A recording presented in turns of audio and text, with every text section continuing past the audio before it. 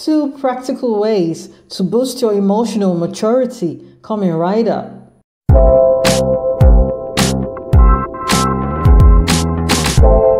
Number 1, let go of grudges.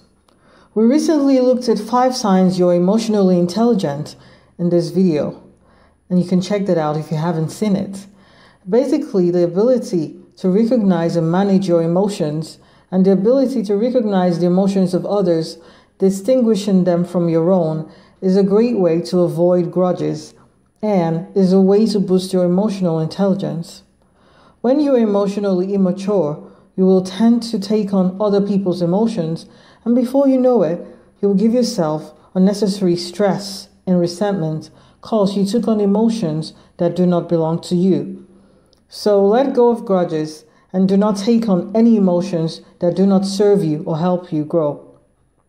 Essentially, when you are able to distinguish your emotions from that of others, separating them, you will not take on their energy and emotional states. If, for instance, you're having a good day and someone comes around you and says something that aggravates you, you have to realize that this person has come to you most times in that state of mind, unless they also are emotionally mature enough to say what they have to say in a better, non-offensive way. If you get angry with them, now you have taken on an emotion that was not yours, like say a few moments before, and you will start to grudge. So the most effective way to let go of grudges is to be self-aware enough not to take on emotions that are not yours by ensuring you are always grudge-free, which is an emotional maturity sign at work. Number 2, embrace your own flaws. No one is perfect. Learning and growing will never get old.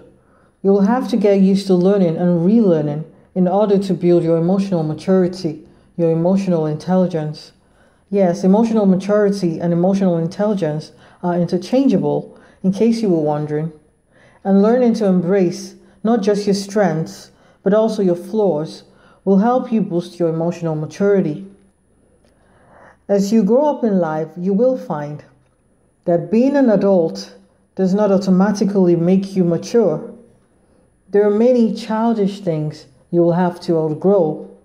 And in the process, you need to consistently stick with your new good habits and patiently eliminate bad habits that do not serve you. Be flawsome.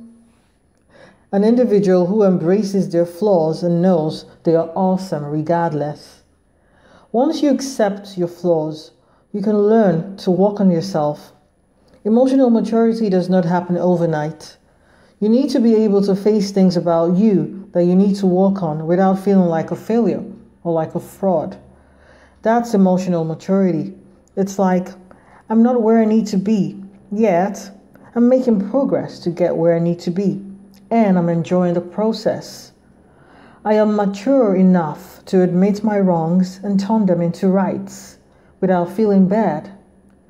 Research suggests that emotional maturity is responsible for as much as 80% of the success in our lives. So do well to grow and boost your emotional intelligence and maturity. Love to hear from you in the comments.